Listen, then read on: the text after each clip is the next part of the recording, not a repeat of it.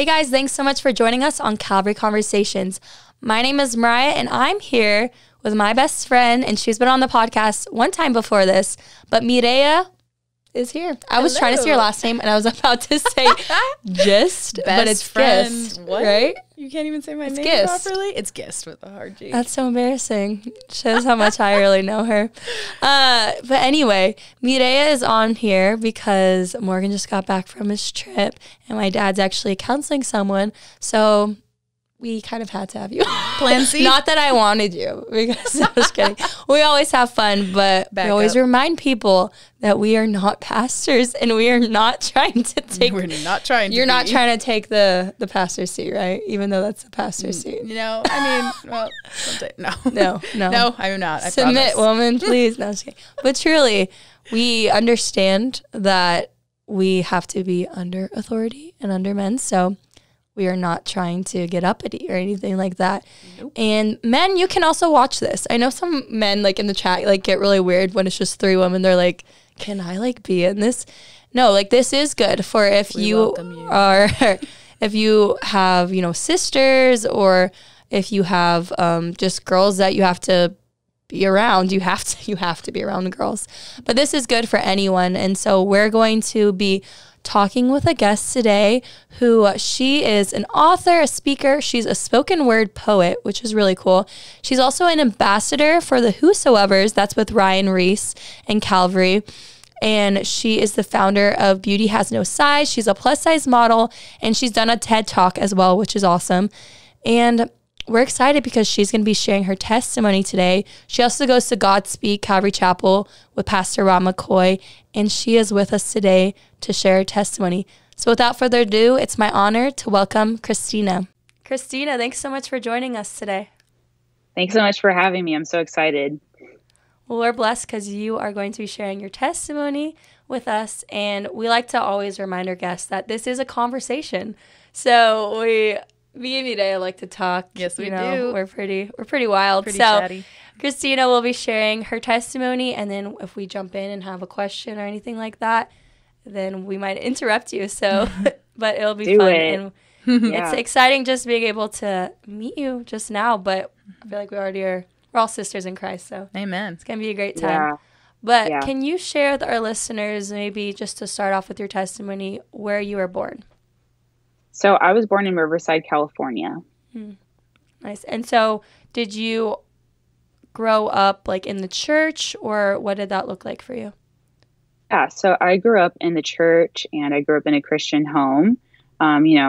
Christian home like so many people, right? Yeah. You know, just I guess with the values of wanting that. And I came from a home that was, to be honest with you, I think my parents did the best with what they were given. You know, like I had a mom that grew up in a village in Malaysia where there was so much abuse and so much like rape and so much just crazy stuff. And so for her, when people are hurt, like hurt people hurt people. Yeah. So growing up, like my mom towards us, it was like she had, if her heart was like a trash bag, right? She had years and years of trauma and verbal abuse and physical abuse and sexual abuse. And so for us growing up, it was like all of that pain got put out on her kids, you know, and her husband and me. I'm one of the older ones.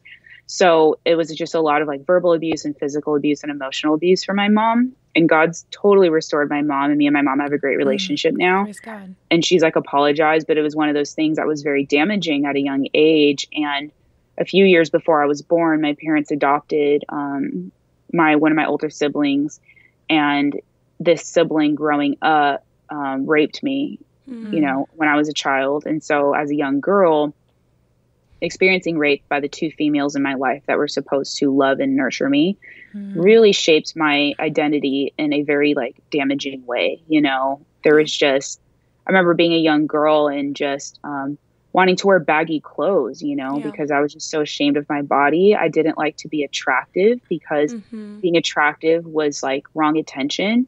And even like my dad, you know, my dad's like 6'3", and his whole family, like all the women are like 6 feet tall. And I didn't grow up around them, but that gives you an idea of like, as a young girl, like I developed into my body at a very young age, you know, like I got my period in 5th grade.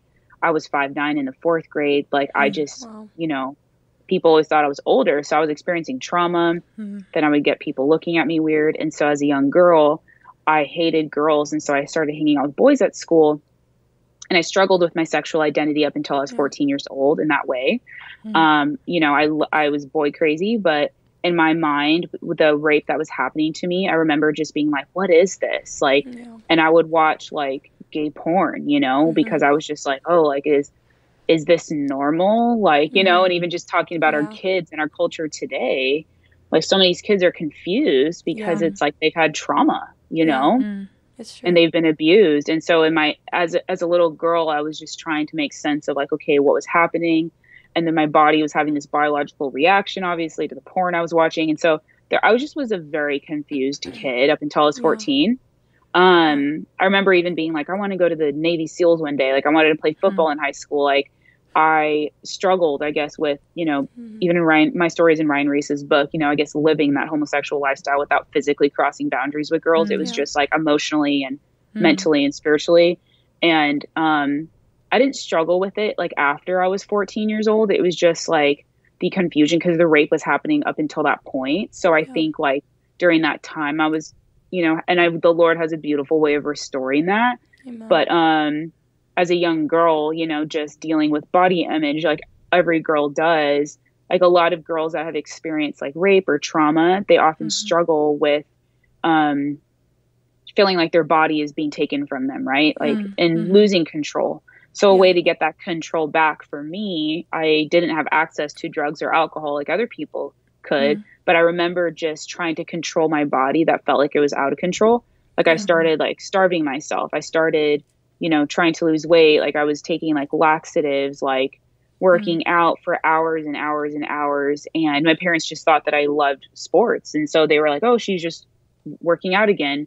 And it developed from anorexia into bulimia going into middle school.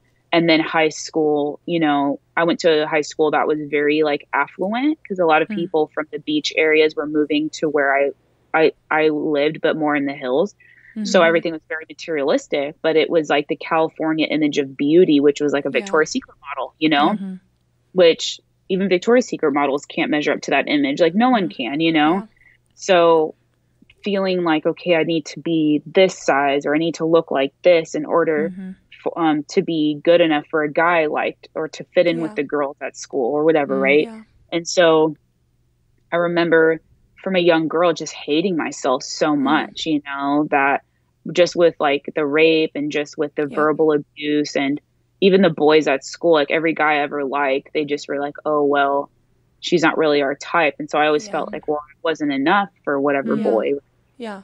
And so I wanted to ask you that, sorry for cutting you off, but I wanted to ask you that because that's a big thing we see in like our society now with homosexuality, transgender, bi. See, when I was a kid, it wasn't that long ago, I'm only 24, but I remember being the tomboy. I loved playing with the boys. I had my brothers and I would dress like a boy and I played sports and I beat all the boys. Like I played basketball growing up in high school and played club. So I would be told by guys like, well, she's a lesbian because she doesn't date anyone.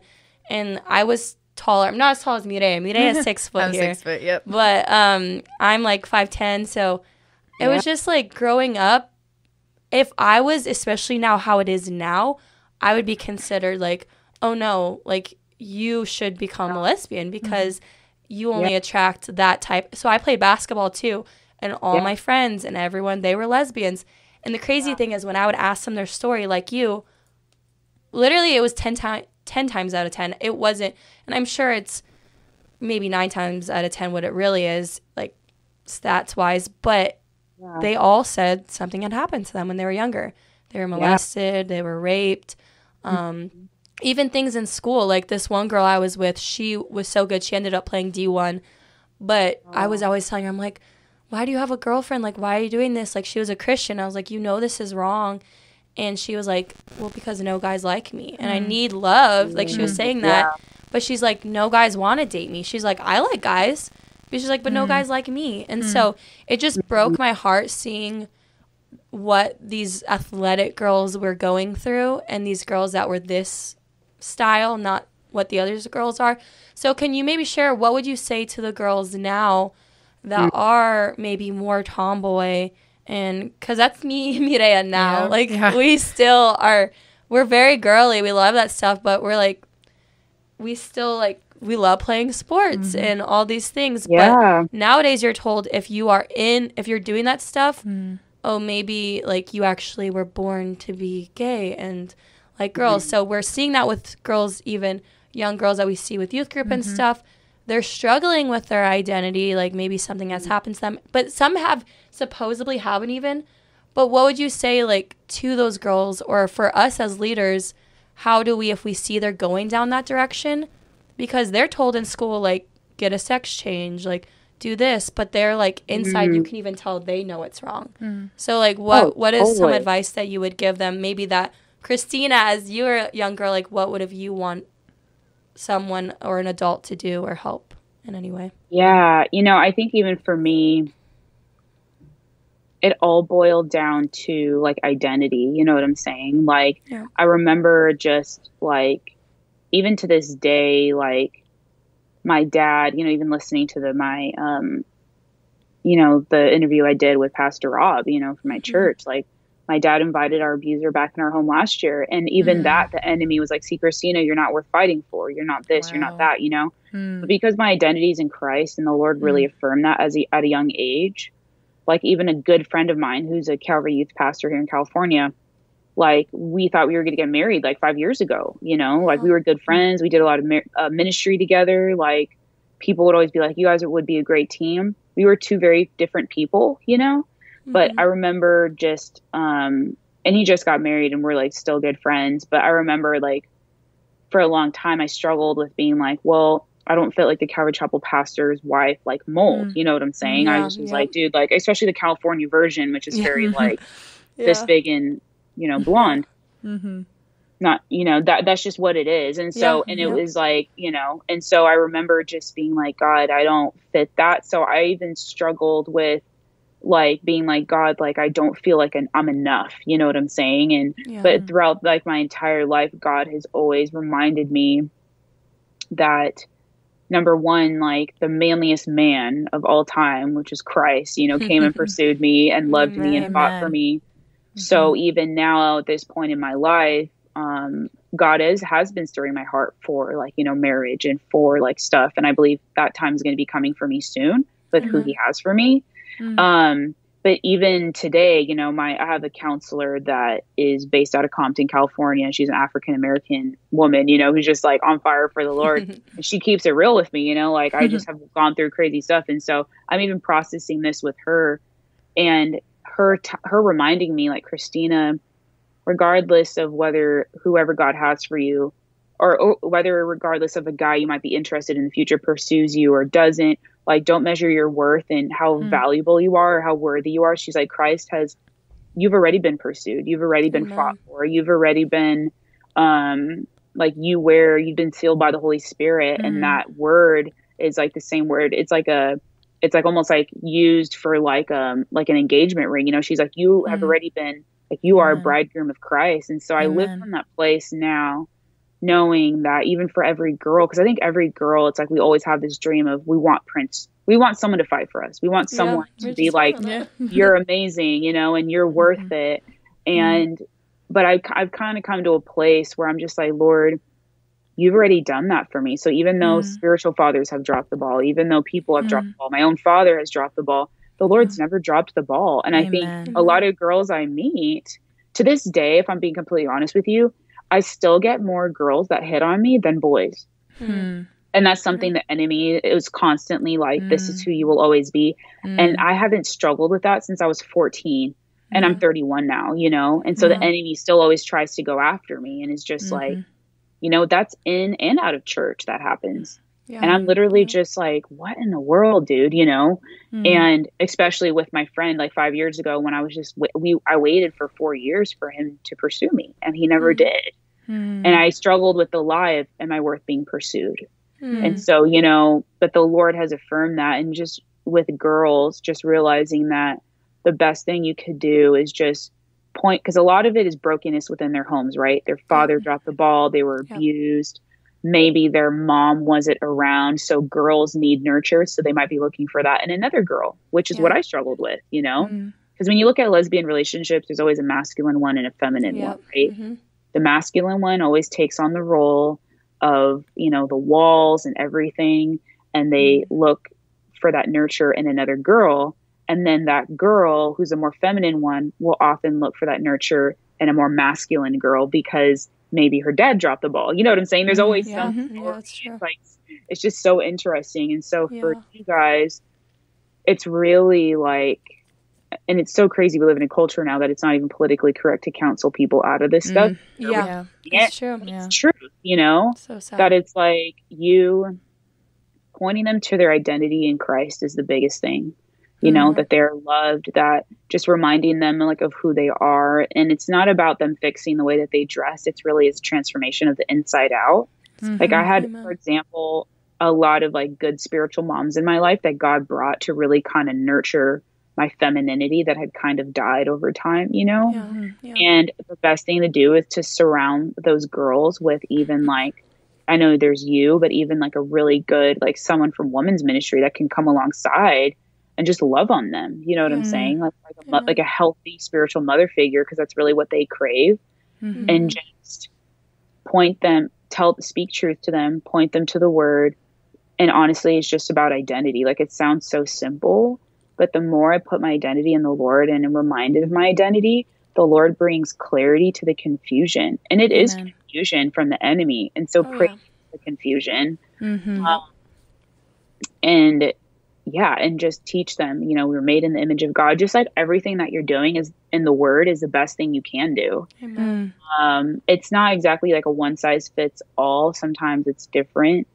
A girl might be really mad at her uncle or dad or brother for abusing her, so she tries to go for women. So you counsel her in that area, you know, you know, just who God is as your father, and just, you know, whatever. Or if a girl's mom dropped the ball, bring a healthy mother figure in and love her in that place, you know? So find the place where their brokenness is and then go there. Yeah. That's good. I love that advice, because for me, sometimes I'm the type where I'm like, I just want like an answer. Like, what do I do? But what God's been really speaking to me is like, Mariah, you need the Holy Spirit to give you discernment, because every situation is different. You can't just assume, oh yeah, they were molested or raped, that's what happened, and I'm just going to deal with it this way. It's like, maybe that didn't happen to them. Maybe it was just exposure to pornography. Exposure to pornography. Or another thing is this one little girl, she was saying, girls at school are just mean. And she's like, I just don't like girls. I just like being with the boys. So then it comes off innocent, like, oh, I just like hang out with the boys. But then when you get into the world, then they're like, oh, well, then you should start, you know, then liking girls. But then in their mind as a little kid, they're like, I wasn't thinking that. I just wanted to play with the boys. Like, that's how I was in school. But now it's like being pushed. And I love how you said that, is that now everyone has to be so PC that the church, which we're meant to do, we're supposed to help these people out of it. 1 Corinthians 7, it says, such were some of you. You were adulterers. You were fornicators. You were homosexuals. But now what they're being told is like, oh, no, that'll be with you forever. That's who I always am. Yeah, that's who I am. They put that as their identity instead of, like you said, their identity in Christ. And that makes me sad, because our sexuality, whether you're, you know, you're the biblical way, like as a woman you like a man, that shouldn't be our identity. So why are we celebrating it when homosexuals are making that their identity, their everything? That's not how it should be in Christ. And I just love like how when we were talking about it, is like, Christ, he can, like, when you're in Christ, you're a new creation. Like, and I like how you're saying too, because it's like, it's not saying you're not going to be tempted with it. Like what you're saying, there people are like, hey, Christina, like the world would say, maybe you have the gay gene, you know, I don't know. But it's like, no, that's from the enemy. Like you said, he's the father of confusion. He's the one who wants to bring that. But we know that that's not where your identity is. It's not in, and you can be free from it. It's like, till the day we die, we'll be tempted with certain things. Like the enemy is going to, especially because he knows certain people are vulnerable to that. So he'll tempt them, but that doesn't mean we have to give in. The Bible says that with temptation, there's always a way of escape. So We don't have to get into that, but were you going to say something? Yeah, actually, to build off of that. So, I mean, I think the root issue of a lot of things is just our way of thinking. It's a battle of the minds, honestly, is what's going on in society. You have the world speaking into you. You have, media, etc. But as Christians, we're called to think biblically. And so we need to know the word. We need to renew our mind in the word. And so, like, 1 Corinthians Paul talks about taking every thought captive and making it obedient to Christ. It's not just taking it captive, but making it obedient to Christ. And he talks about renewing your mind in Romans 12 so that we are able to discern and test the will of God. And it's just in Philippians, he talks about thinking on what is pure, what is good, what is right, what is holy. And so we have all these commands that begin with the mind. And so I guess my question for you would be, so you mentioned that you hadn't struggled with that since you were 14. Was there a moment that it was just sort of a click, like you read something in scripture or someone spoken to you? Because I know you said you were raised in a Christian home. So I'm sure there was that confliction of like what you're feeling and what you're hearing from the world as opposed to what the word of God says. So was there like a moment? Was it like a process of continual renewal of the mind to this day? Do you still consistently, I mean, we all have to consistently renew our minds in the word of God. But what was that process like for you, just like reprogramming the way you think, essentially? I think the biggest thing for me was like, I remember, especially in middle school, I don't know if like my struggles changed from like at the time, struggling with my sexual identity to then dealing with like bulimia and like all this stuff, but but even through that whole time, like I was in the word, like I was at youth group, like I was hearing, and I just feel like the Lord over time, because it's almost like when people wear like glasses, like almost like when people don't have glasses on, it's kind of like blurry, but it's almost like God through his word put like correction lenses on. It was like over time in my time with him just brought clarity to the confusion.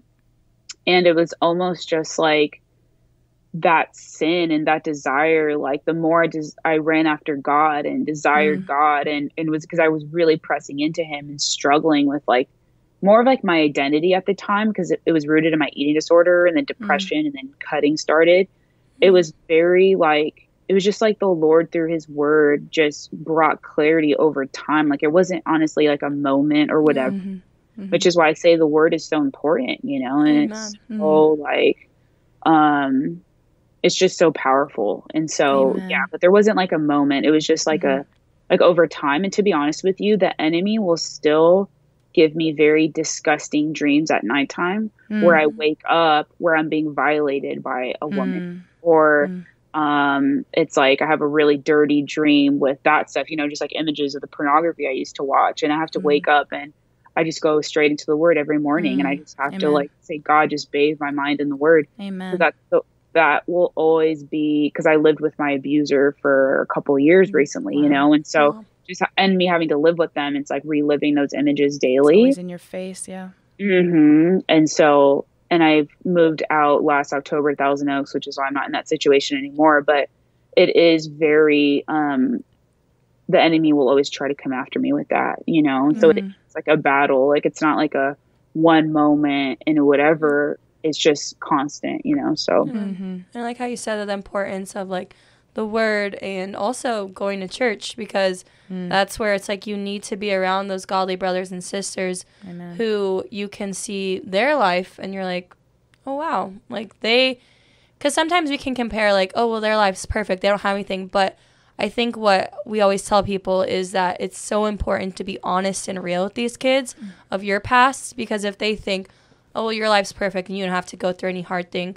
But what I am realizing, like with this one girl, I was able to just share my past and what I struggled with, and I had opened up. And then for me, I was like, mine's not a big thing, because I grew up in a Christian home where I wasn't even if I like wanted to, which, you people are like interested, so they'll look at pornography. We had so many safeguards in our home and like things that I couldn't. And so I'm like, praise God for that. But then there were things where I would start like looking at people like YouTube and then like people kissing and like all that stuff. And then I remember I always talk about this and people are like, why are you talking about this? This is so gross. But I'm like, even the Bible says 2 Timothy 2:22 is my favorite verse, but it says, flee from anything that stimulates youthful lust. And so I started getting that feeling when I would like work out and stuff. And so I was like, I knew that that was like pleasuring yourself. And so I knew that that was wrong, but I would continue to do that. And so because growing up as a girl, like I didn't know girls struggle with that. I thought that was only things guys struggle with. Like you had to be looking at pornography and then you would masturbate. Like I was like, guys did that, but girls didn't. So I opened up to this girl like, hey, and that was the Holy Spirit. I'm like, I didn't want to. This girl's too young. Like, why am I telling her this? And I told her, and she opened up to me that her sibling had raped her. And he had shown her pornography, and he said, this is what I'm going to do to you. No. And so then she started getting into, like, looking at lesbian porn and, like, all that stuff. And I was then overwhelmed, like, what do I do? Like, I don't know what to do. So I was able to, like, bring that up to her parents because I don't even know. They didn't even know. And so, like, it was crazy. But I'm like, that step of faith of, like, me being vulnerable and opening up thinking, oh, that's not going to matter. Like, I've never done, like, a really, what the world says a big sin. Like, I've never really, like, done that stuff or, like, kissed anyone or, like, but God's been convicting me. He's like, Mariah, just one sin that isn't confessed. Like, you need to confess those sins and bring them in the light. And so what would you even say? Because the same thing with those girls that have been abused, they're the people who abuse them. A lot of times they've been abused. And then there's things that they do after that. So that girl, she then was struggling with, like, being not with other girls, but very, very boy crazy. And then there's other stories I know of girls and, like, what you did, self-harm, cutting themselves. They become bulimic, anorexic. So what would you say, can you, or maybe not even what we say, can you share a little bit of how that was with, you know, your eating disorder? And then especially, because this is a big thing that we've been dealing with at youth group, is self-harm. Kids have been alone a lot of times. Even adults, they've told me, I don't know a lot about, like, cutting and stuff, but they've told me that it feels like the same feeling of when they've had morphine. It's like the same feeling. So can you explain, like, what that coping is of that pain that they've been through and how to be delivered from that? Absolutely. You know, I think even kind of just touching on the sexuality thing for a second, like, I know a lot of kids that I've met, you know, as we've toured, you know, at the Whosoevers, we do a lot of churches and youth groups and all kinds of things. And I've had so many kids that are even, like, really good, like, pastors' kids or just, like, really homeschooled type kids, you know, that are just like, even like, my old church was at the Marietta Bible College, and I did some chapels there for the girls. And anytime the girls would be struggling, they'd be like, Christina, can you come and do Sunday night chapel? I'm like, I got you. You know, we just talked about all this stuff. And I remember there was a Sunday, no, this was like a Sunday night that we did a girls' chapel at Marietta Bible College. There was probably like 400 girls that fall, like, in that room. And I told the dean of students, you know, because they attended my church that was on campus at the time. And I just was like, I'm going to talk about all of it. They were like, please do, because people are struggling. And so, you know, I talked about all of it, did, like, masturbation, pornography, like, all this stuff. Right. And so at the end, it was just like, I was like, literally, like, it was just such a raw conversation. I was like, if you're struggling with masturbation and pornography, come to the front. There was like 60 girls that came up, you know, it was just like the leaders. And then they're shocked because they're like, I thought I was the only one, because the church doesn't talk about it. They're afraid. We took the shame off the table. And then I was like, okay, like, you guys go with these leaders over here. I was like, anyone struggling with cutting, come front. There was like 30 girls. I was like, anyone struggling with homosexuality or sexual confusion, come up. There's like 40 more girls. Wow. And I had friends that had walked out of that, and I was like, okay, the cutting section's over here, you know, the depression section's over here. So there, and then, like, and all this stuff got brought to the light. And I'll never forget that Sunday night. But I remember there were so many kids, you know, these are really solid kids, right, at the Bible college. This was like back in 2017 was when this night was, that were like missionary kids, that were pastors' kids, homeschooled, that were just like, Christina, I remember watching like gay porn or watching porn, and then it went to this like scene of two girls, and then I was turned on by that, and I was confused, like, oh, is that me? Like, am I gay now? You know what I'm saying? And and there's so many kids where, because they get, like, you know, turned on or whatever by a scene of two girls or two guys, it could be guys, like, with two guys that they think that's who they are. And the enemy will say like, well, now you like girls. And then they go down this whole path. Yeah. And after hooking up with a bunch of girls, they're even more confused, you know, because it's so biologically unnatural, you know? And so even when it comes to like that, you know, just knowing that for me, like fasting and prayer really broke the chains of pornography and masturbation off my life. You know what I'm saying? Yeah. Which is why now I'm very vigilant with the music I listen to, what I watch. Like I do not put anything unclean before my eyes and ears because of my past. My sexuality was heightened for so long. So I have to live very like clean. I live clean, like, you know, whatever, like just because of my own, and everyone is in a different place, but that's for me, you know, what I've done with my life.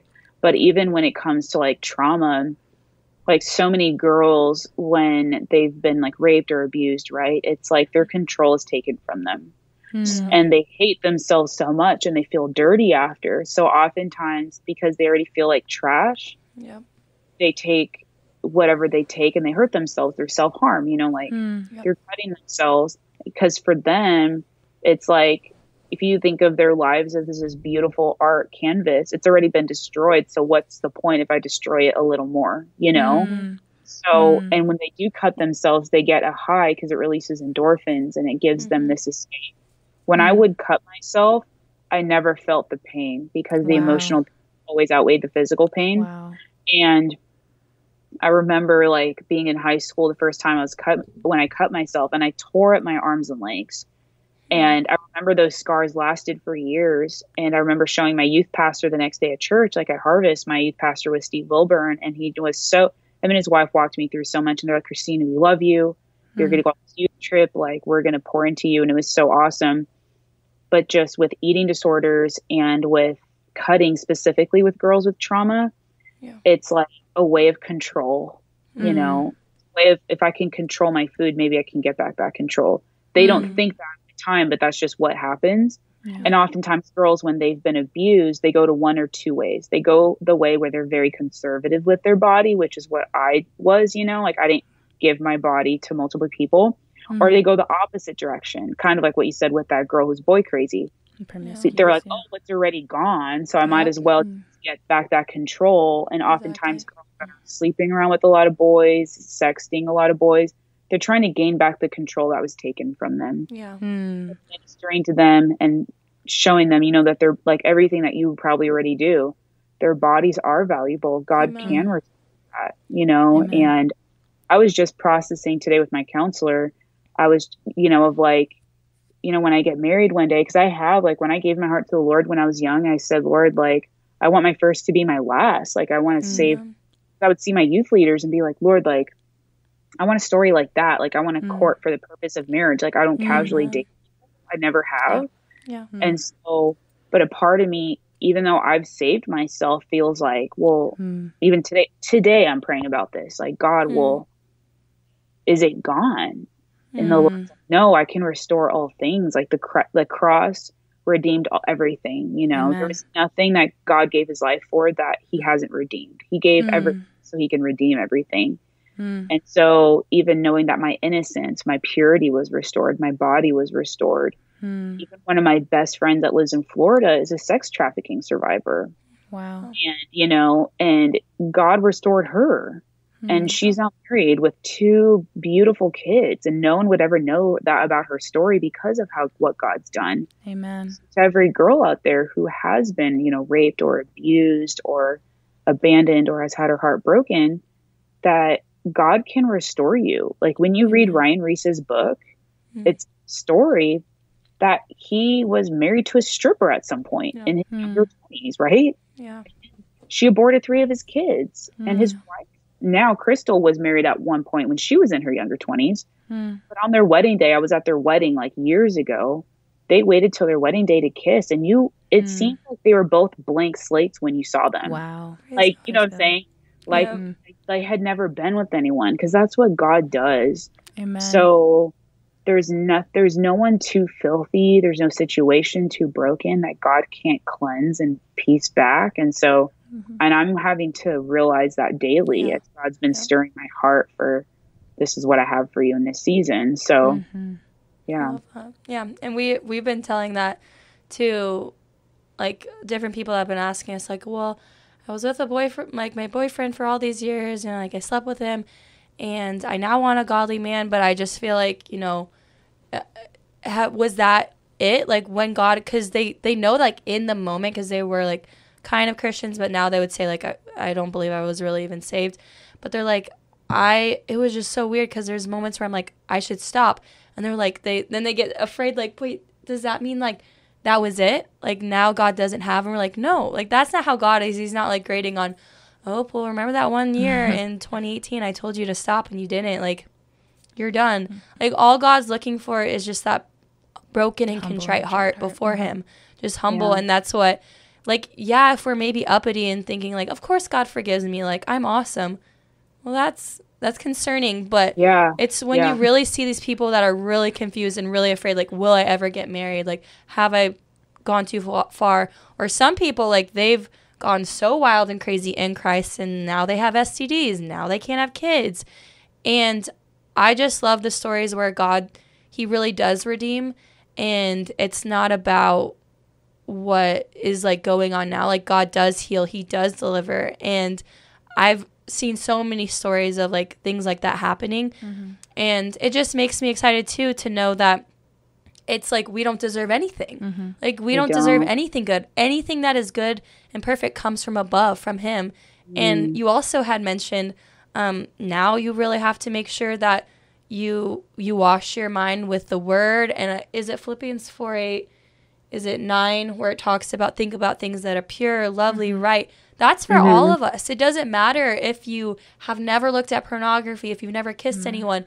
Like for me, my flesh can think, oh, like I can be a little bit more edgy because I've never done that stuff. I'm like, but God always reminds me, Mariah, if you were in those places, like if you don't have the parents you did have, you would have gone crazy and wild. And I know that. And so that's why I'm thankful for parents that did hold me accountable, that loved me enough to keep me away from those things. And I'm so thankful.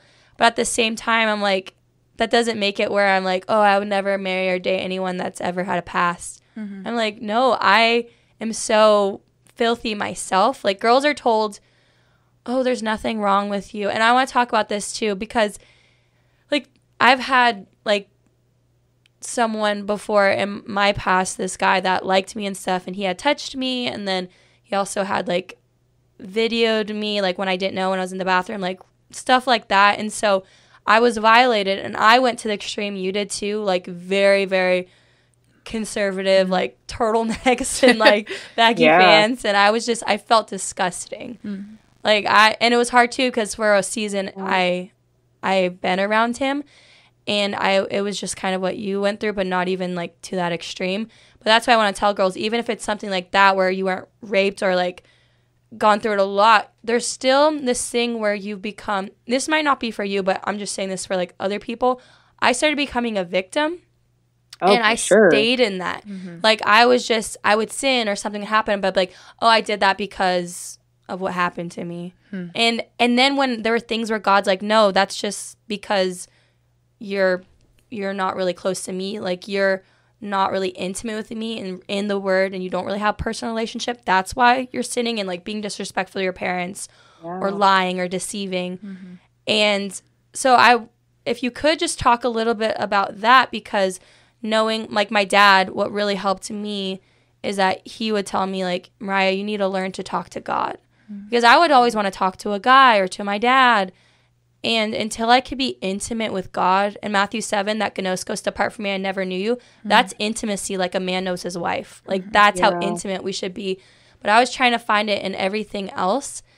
And I started being like, woe is me, like this happened to me and I have to be around him. But can you share the difference when my dad told me, like, no, you're victorious in Christ. Like, Christ paid for it, and he's your lover. He's your friend. So can you share how to get out of maybe, like, the victim mentality if you have been harmed or something has happened to someone? Oh, yeah. I mean, I think the victim mentality, like, even last year, like a week before I left to go on a week and a half tour, you know, through Idaho and Montana with our team.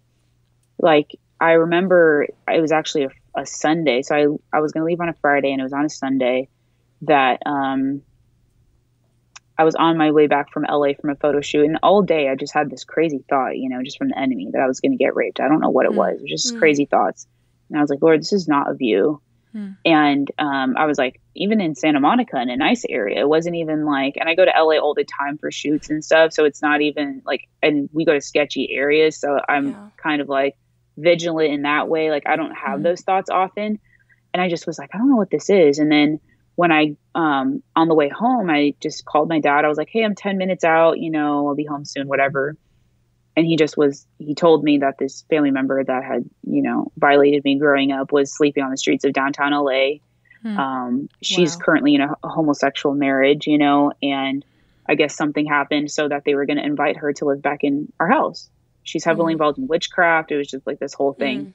Oh my goodness. And I told my dad, I said, but you said that you would never invite her back in. Like, you said that me and my house will serve the Lord, you know, because she's in higher up witchcraft, not even just normal stuff. This is like higher up stuff, dude, just really gnarly, right? And I was like, dude, you don't want to mess around with that, dude, you know? And so, and so I remember I just was just kind of like, okay, like, because what am I supposed to say? So when I got home that day, I basically ended up staying at a friend's house for a couple of days. And mind you, I'm leaving on tour that Friday, and I'm just trying to figure out like what the heck is happening. And I remember I stayed at a couple of my friends' houses, and they said, you need to be honest with your dad, and it's time for you to go. And the Lord was like, put God speak on my heart. And it was just like, Christina, like, you need to pack as though you're never going to come back. And so I had a suitcase. I packed a lot of stuff for my tour. I told my dad I'm not coming back. And he basically said, well, just because it makes you feel uncomfortable that she's here, like, you know, you're just gonna have to deal with it, basically. So that's what he said before I left for my friend's house. So when I got back from my friend's house, like right before I left, I told him, I said, I'm moving out. I said, the day you said that to me was the day that our friendship ended. You know, I said, we no longer have a relationship, because what father tells their daughter that they have to cope with living with their rapist, you know? Yeah. And I could send this family member to jail for the rest of their life, but they're so messed up. They've been in and out of jail for their whole lives to begin with, and not rehab. I honestly just pray for their deliverance, you know, like they're just so like, I'm just like, Lord, I've forgiven them, but I'm just like, obviously I don't want to be around them. And so I remember when I went on tour, and then when I moved to Thousand Oaks, God, I never had to go back to my house. I only had to go back to get some more of my stuff. But I remember for like probably last year, like in like November and December, probably October, November, December, I really struggled with the victim mentality, you know, and only in the sense of just being like, you know, the enemy was just coming after me with like, you're filthy, you're trash, you're not worth fighting for, like, you know, like no one, to the point where like it acted out in my actions where I would like be afraid to just reach out to people to hang out. So I wouldn't reach out to people, because the enemy was just like, well, who would want to hang out with you? Your own family didn't want you. Or like just in different things, you know, like we're even just walking into like church, you know, just being like, oh, like I just would sit in the back, you know? And so it acted out in my actions in that way, where I just became withdrawn. And of course my Whosoever team was like keeping me on track. I had people in my life that were very vigilant, that were like meeting up with me. But I really felt like it was just kind of like, I was just like, God, why? Like there was days I would go to the park and I just would lay in the grass and just weep, because I just was like, Lord, I've never felt like such trash in my life, you know, that my own family, who I've given everything to and have loved, you know, my mom's whole family lives in Corona within a 10-mile radius of each other. So I really lost like so much, because I had lost everything in Pottersfield the year before. So my family was really like everything to me. But during that time, God really just began to teach me that he was enough for me. Amen. That he fights for me, that when all you have left is Jesus, you will realize that he's all you need. Like one of my favorite books is by George Mueller. You know, he was like a missionary, and I remember, and I've had this saved on my phone as a screensaver, like for the last 3 years, you know, and it's basically just a quote where George Mueller was talking about how he was like 90 something. And it says that at the end of his life, he said, you know, I've buried, you know, he basically said, Lord, I've buried my wives and my children, but you alone are left. But I'm never lonely nor desolate with you and your smile, which is better than life. And I just loved that because it was like God invited me into a place of deep suffering and loss. And it was there that I experienced him in a way that I don't think I would have experienced him if I wouldn't have been in that valley, you know? And so really God, like I had people in my life, and that's where staying in community. Amen. I have people in my life that won't let me like go dark in the sense of like where I'm shutting off my phone. Like people will show up at my house. Like I have those kinds of people in my life, which is good. But like I had people where I would go down the track of like, well, woe is me, and I've lost everything, and they just would remind me. Not like, you know how Job's friends are like curse God and die. I have friends that are like, they're like, Christina, God's brought you to a good church, and you have an amazing ministry you serve with, and look at your home, and God's blessed you with all these things. So when I would try to go down that path, they would point me back to the word and what God's done. Amen. And so really that victim mentality is just like you being honest before the Lord, but there does come a point where the Lord's like, pick up your mat and walk. Amen. Yeah. And I was listening to like a message by Ken Graves like earlier on this week. He's an amazing, you guys know Ken Graves from Calvary. Yeah, he's in Maine. Yeah, he has this identity series, and I think it's like identity part 4 in his series. He talked about the life of Joseph and how Joseph, abandoned by his family, wronged in Potiphar's house. When he interprets a dream for a guy in jail, he was like, "Don't forget me when you go to Pharaoh's house." These guys forgot him. You know? But he even said, it's like, but Joseph never allowed his circumstance to define his identity. Amen. If anyone could be a victim, it was Joseph. But he said, but it was like when Joseph was standing before his brothers, he said, God allowed what you did to me so that his glory can be revealed through my life. Amen. And so Joseph had like a victorious mentality. And I just was so encouraged by that message. And I was like, Lord, because some of that still lingers to this day, you know, where I have not seen my father in 4 months. Like I don't go to my parents' house. And the Lord has to remind me, like I place the lonely in families. And Amen. So regardless, because who is it that abuses kids? The closest people to them, right? Yeah. Babysitters, like people at, you know, school, like family members. And so oftentimes when that happens, a big part of their identity could be stripped from them of like, you know, and so it really is just reminding them that even though their physical family might have dropped the ball, that God placed, that's what church is for and families for.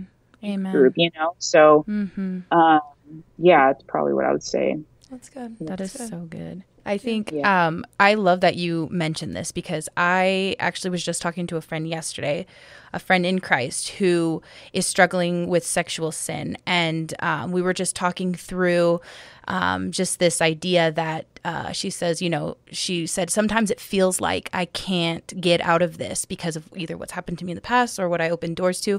It feels like I'll always struggle with this. And I just feel like she said she just felt bound to the sin. And I mentioned kind of what you were talking about, that in Christ we're free. And so our deliverance happened on the cross. Yes, we need to be delivered continually from the repercussions of our sins, oftentimes, things like that. But the Lord set his people free on the cross. And I think I love what you were talking about because I feel like we need to, as believers, and I think I've heard this quote somewhere, so not to sound cheesy, but we should operate or fight from a point of victory and not victimhood. Amen. So sometimes we fight from victimhood, like, oh, when are you going to save me from this? When are you going to take this away? When are you going to blah, blah, blah? But he acted. And scripture says that through him we are more than conquerors. And I just wanted to read Romans 8, 31 through 39. And it says, what then shall we say in response to these things? If God is for us, who can be against us?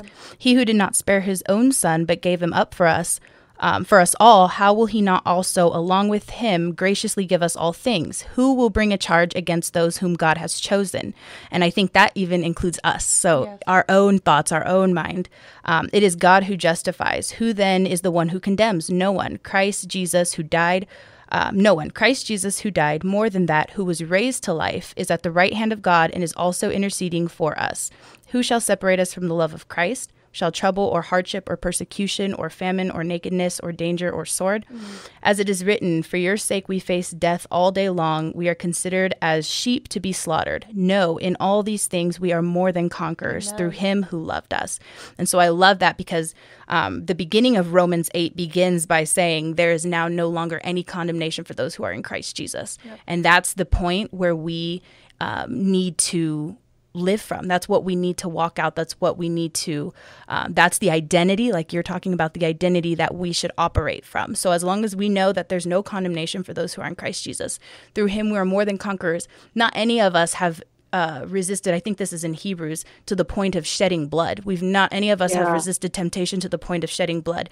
And that Jesus is a great high priest who sympathizes with our weakness because he himself has been tempted in every respect. Like, we're not alone in this. And I love what you're saying about being diligent to guard your heart and mind with what you watch and what you listen to. Like, we can't just be sitting here like helpless victims and saying, Jesus, rescue me, save me from this, while we're putting ourselves in situations that can cause us to fall. Like Mariah said, 2 Timothy 2:22, flee from anything that stimulates youthful lust. Like, the Lord always provides a way of escape. Amen. And it's just, are we going to believe that, or are we going to act like, this is just it for us? This is my lot in life. Yeah. So that's a great thing. And even just speaking about like the family thing that you're talking about, because we've both experienced it with like our families too. Like, people get mad at our families because we say, like, there's the verses that talks about in Luke 8:21 and then Mark 3:35, and it says, whoever does the will of God, whoever does God's will is my brother and sister and mother. So for us, like, it's not your blood family that's like, oh, and that's hard. Like, you said that growing up in the Hispanic culture, they're like, no, like, we're going to defend them to the end. Familia. Like, there are, familia. My family's Italian. They're the same way. But it's like, we say family, family first is what a lot of times people say, unless it has to do and it messes up with integrity. So if it's something where it's something that's a sin, no, it's not, because your family, now everything is fine. And that's why, like you said, the church is the family. Those who do the will of God, not those who are like, oh, well, I raised you after all I did for you. It's like, but God has people there for a season, but that doesn't mean that you have to be okay with what is continually happening. And I've seen parents knowingly, they know that someone has hurt their daughter or son, and they still let the person in their life. And we have always said, why is that person in their life? They need to leave because it's still affecting them. But even that young person, I don't want to get specific, but that young person is fine with it. They're like, but she's fine with it, or they're fine with it. And it's like, it doesn't matter if you think they're fine with it. It is more of a spiritual side of it too. And that's why, like how you said, they are opening the door, I believe, to the demonic. Like, I believe you can open doors to demonic. We had Stephen Bancars on and stuff like that. And a lot of it too, we realize we don't wrestle against flesh and blood. Like, you're not wrestling against the person who did that against you. They're being like just used, or a vessel of the enemy to like do these things. And so when we're just like, oh no, it's fine, like they didn't mean it, but those people are still in that sin or witchcraft or the demonic or weird new age stuff, we can't be around it. And especially young children. We've had young children, and I'll let you talk. I know I'm talking a lot, but they have had homosexual family members in their house, and they haven't said this is wrong. They just said we have to love them. And then we see their children now. 2 out of the 3 are flaming like homosexual, transgender, drag queens, and then the other one's struggling with it. And I don't know if they are fully, but I'm praying that they don't get into that. But my dad was saying, like, a little leaven, a little sin, like, it really does spread, especially if if you're around them and you're making it clear to your kids, like, this is wrong, this is against. But when you're saying, because the family would say, oh, no, she's not a Christian. And my dad asked the person, hey, do you believe that you're going to heaven? Do you believe that you're Christian? Oh, yeah, I'm a homosexual Christian. And I'm like, that's what we need to get away from, is families protecting, because your blood, we have to keep it. It's like, no, who's my mother? Who's my brother? Those who do the will of God. If you're not, we can love you. You know where we are. But especially as children and even adults, we're so vulnerable already to the enemy. Why are we just letting our hair down with these people who are saying they're Christians? Because we can judge the world, but we can't judge the world. But those who are saying, I am a Christian homosexual, I am a Christian fornicator, like you can't do that. So what would you say with the family thing? Because that's what you're going through right now. So like honestly, like even that like ministers to me, you know, because like so much, like I'm like here getting like teary eyed because I'm, you know, even with my parents and this family member, like I remember the first time, because I was quarantined with them last year, you know, and like this family member, and they left at one point, you know, to be with their like quote unquote wife or whatever. And like, but I remember the time that I was with them, like late at night, dude, watching like homosexual movies and hearing it, you know what I'm saying? And the demonic stuff they were involved in, like I would wake up and there was demonic stuff happening in my room. You know what I'm saying? Like I won't get in details, but it was gnarly. Yeah. And I felt the darkness always. And so it just was very, it just was really crazy. And so I remember even with like my parents, like when this family member left at the beginning of like March, the biggest thing was that like they, you know, my dad was just like, you know, we recognize that we can't allow sin in the house and the witchcraft and all this stuff. And they went on this whole thing, right? They anointed the house. They did all this stuff. But then when push comes to shove, it's like it's just ping ponging back and forth. This family member is always in and out. And it was like, and I held my dad accountable, you know, like I genuinely, like when I came back from my friend's house, I sat with my dad to have a very adult conversation, which I don't think I've really ever had this strong of a conversation with my dad. It was just very like chill, even kill. But I just told him like, you are not protecting this family from the enemy that is coming in the sin of homosexuality and sin, you know, of witchcraft, of drugs. Because he basically told me like, well, this family member, I told them no girlfriends, which is her wife, no drugs, no witchcraft, right? That night that I came home before I left for tour, I hear her on the phone with her quote unquote wife reading a witchcraft book. I go in the bathroom. It smelled like weed. So the three things, I'm like, she's laughing in your face, dude. You know what I'm saying? Yeah. And so it's like, and honestly, this entire several months that I've moved out, my parents have told me we've experienced a lot of infirmities in our house.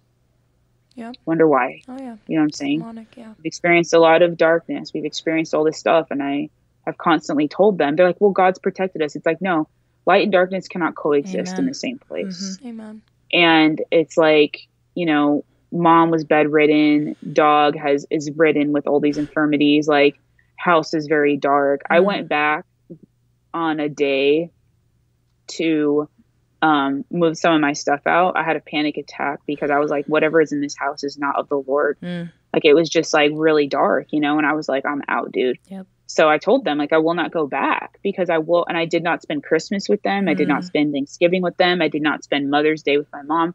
If I see them, I meet them halfway in Orange County because I will not go to a place. Open yourself up. And open myself up to the darkness. And I regularly, with the Whosoevers, we regularly pray for demonic possession to go out of people. We regularly pray for whatever. But one of my good friends that I went to India with, she prays with me once a week. And she said, Christina, they're literally allowing demons to live in their house rent-free. Yeah. That's what they're doing, you know? And so I think like with people, it's like when you say me and my house will serve the Lord, it's like, you know, in the time of like, you know, the Egyptians, you know, when they did the whole Sabbath thing, they put the blood of the lamb around the doorpost so that the spirit of death didn't go in, you know, to kill the firstborn, obviously, you know, the angel, whatever. But it was like, it was a representation that it's been covered by the blood. Amen. And if your house has been covered by the blood and it's like the demons are swept out and if the house is not put in order, what does it say? It'll come back seven times worse. I believed it's come back. I believe in my parents' house, it's come back 7 times worse. Yeah. And so it's like to families, it's like, no, dude, you can love that person from afar, but you do not allow them to live in your house. Amen. Not, you know, have fellowship. You do not, you know, it's like when you stand with the Lord, it's like Christ ate with the sinners to bring them into the kingdom. Amen. But you do not go and participate in their lifestyles, you know? Mm-hmm. And so I'm very like with that stuff because it's like, it's the gospel, Amen. You know? Mm-hmm. And so, and in our culture now, people want to have this like relative Christianity, but the gospel's been so watered down. Yes. Yeah, but it's true because a lot of these families, they are just being nice instead of being kind and speaking the truth. Like when Jesus said, I didn't come to bring peace but a sword, he's talking about families, like mothers against their daughters and stuff like that. Because in Christ, it almost seems like we hate them. The Bible says, like, in comparison to how much we love God, it should seem like that. So I'm thankful that we can have that discussion because that's something that a lot of people don't believe in. But the other thing I wanted to share, because I know that we're running out of time and you have to go, but we'll have to have you on again because I would love to hear more about your story. But so what are you doing now with the Whosoevers? You've done a TED Talk. You're a model and you're author, speaker. So what are you doing? What are you doing now? Yeah. So right now, with the Whosoevers, I've been a part of the Whosoevers for the last several years, and I'm one of our ambassadors. So oftentimes when we get booked for tours, like I get sent in an area, you know, like leading a team, and we usually will do like 2 or 3 events a day, sometimes for a week straight, you know. And then I was supposed to be in Arkansas with our team this weekend, but I'm planning our tour out here in LA in the Thousand Oaks with my church. So I stayed back to plan that. We have it in a few weeks. And so doing that, like with tours, serving at my local church. I love my church, doing stuff with the modeling industry. I do a lot of speaking stuff, even outside of like our Whosoever events. And so, but honestly, mostly it's just been a season where God has really it's been a huge season of just like rest and healing, like just being, and like I rent this really cute cottage from this couple at the church. So I have my own place, and then I have like my horse. So I spend a lot of time doing that. And so, it's been honestly just a beautiful season of just having some really good time with the Lord and really good healing moments with my horse, and just like learning how to just be like even with my horse, right? My horse used to be a race horse, and he only ever knew how to run really fast, and that's all he knows how to do. But during this time I've had him, I've rehabbed him, and he's just learned how to be a horse again. And God brought him into my life because even with me, it's like I just needed to learn how to just be a daughter of God again, apart from like trying to escape and run and battle all the time. Yeah. So it's been a really cool season. I've said no to a lot, and I've said yes to rest and, restoration in the Lord. And so I'm kind of coming out of a heavy season of rest into a heavy season of battle, but it's from a place of like a solid foundation more than a crumbling foundation. So that's kind of where I'm at right now. The battle is crazy, but it's, I believe that revival is on the horizon, and that God is about to pour out his spirit. I know a lot of people have been praying about that. So I'm really excited to see what the Lord's going to do. Amen. Praise God. Yeah. Well, any closing thoughts for our listeners before you go? Yeah.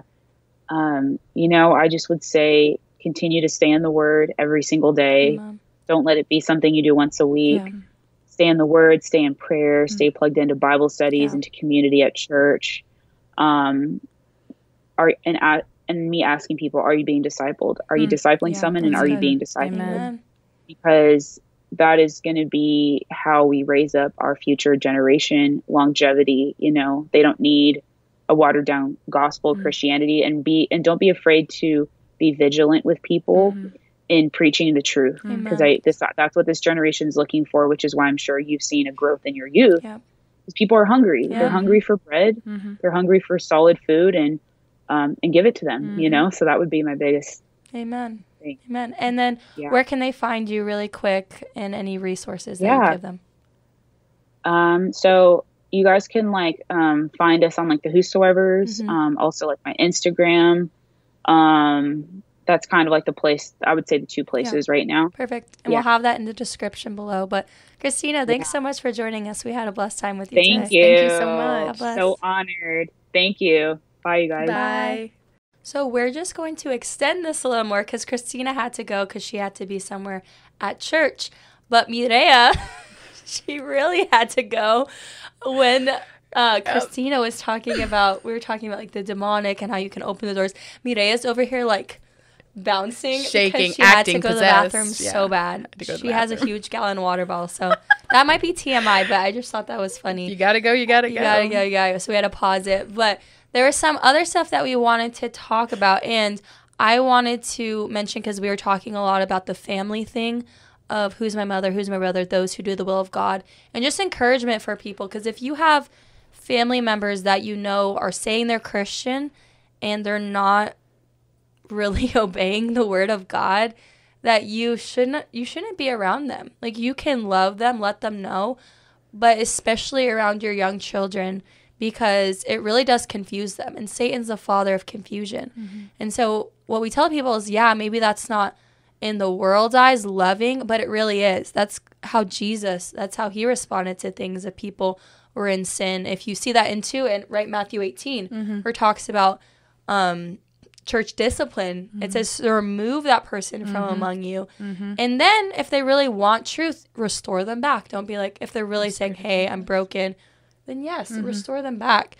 But we really have to make distinctions. And I know that seems kind of cruel and harsh, but in Christ we should be set apart. What does light have in common with darkness? Amen. Nothing.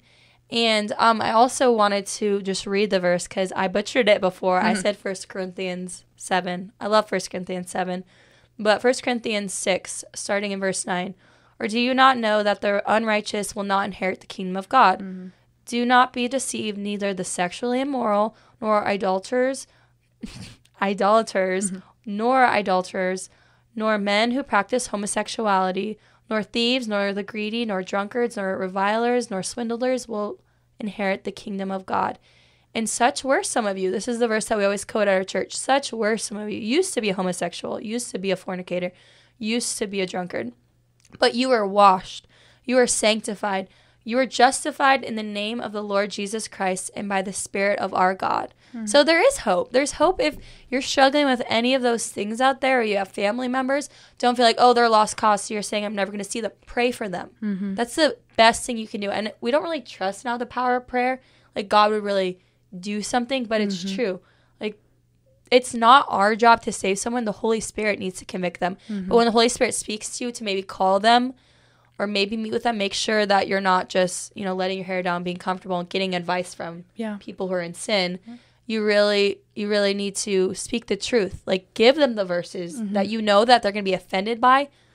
But if it's the word of God, then I'm sorry, but it's the word of God. They can't really get offended. But do you have anything with that, with family, or maybe just being a new creation, because we were talking about that, or anything else that we kind of missed that we wanted to end with what we're talking about with Christina?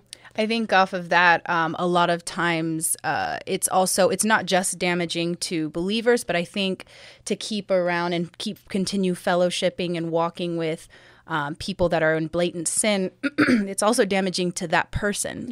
It hinders the possibility of them coming to Christ when they think it's okay to continue to live the way they live and still be in fellowship with believers and partake in things that are, they're set apart just for Christians. And it's like 1 Corinthians 5. I think it's 5:5, where Paul says to turn over the person, send them over to Satan, so for the destruction of their flesh. It sounds harsh, but that is so why? So that they may be saved in the day of Christ. And then it's like Amos 3:3, how can two walk together unless they've agreed upon the destination or where to go? It's just fellowship with darkness and light. It's not possible. So you're compromising on your end. And then also it does affect that person as well. There's confusion about who God is, that he's okay with sin, or that he's okay with the way they're behaving. And to call yourself to bear the name of Christ and to continue to live in a way that dishonors that name is just, it's confusion, or it's confusing. So it's not just bad for, us as believers, but also for the person who is lost. So that's good. Yeah. And that's what she was talking about was 1 Corinthians 5, which is right before 1 Corinthians 6 and then 7. But I encourage you guys to read that because it really explains it. I was kind of meshing Matthew 18 with 1 Corinthians 5, but we know that Jesus was not PC. He was JC, Jesus correct. And we don't want to be PC in this world where they're saying, oh, boys can be girls and then girls can be boys and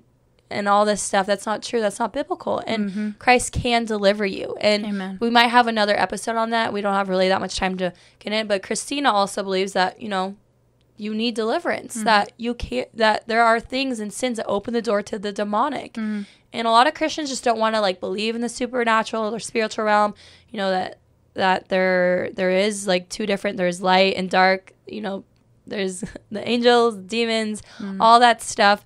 And I think people get afraid of it, but we don't have to be afraid of it because we do have power in the name of Jesus, but we can't just be saying, oh, in the name of Jesus, be gone. But then like Mireya is saying, we're opening the doors to it ourselves.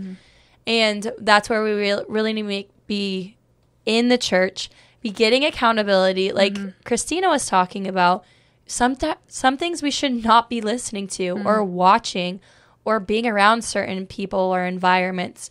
And it's counting the cost. The Bible talks about that. But it's so much more important to count the cost here than to hear, depart from me, I never knew you. And we don't want to be like, oh my goodness, didn't I do this, God? Didn't I do this? Like it says in Ep.57, depart from me, I never knew you. Those who, I think it says practice lawlessness. Yeah, it is. So anyway, I know we talked a lot, but again, we're just reminding people that we are not pastors.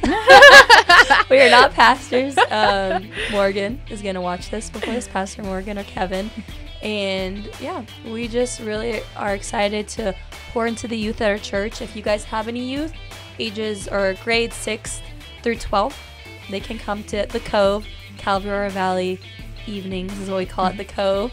Our youth group, we meet the first and third Friday of every month from 6 to 8. So you guys can contact us on our social media or on CalvaryOV at calvaryov.org. You can email us, and we'd love to pour into your kids. But it's also not about that. The parents need to do their job and to lead by example.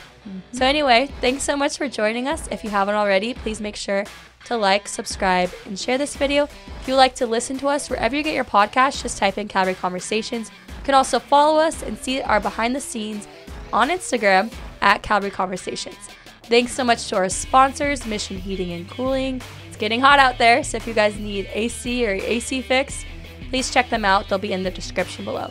Thanks so much, guys, and God bless.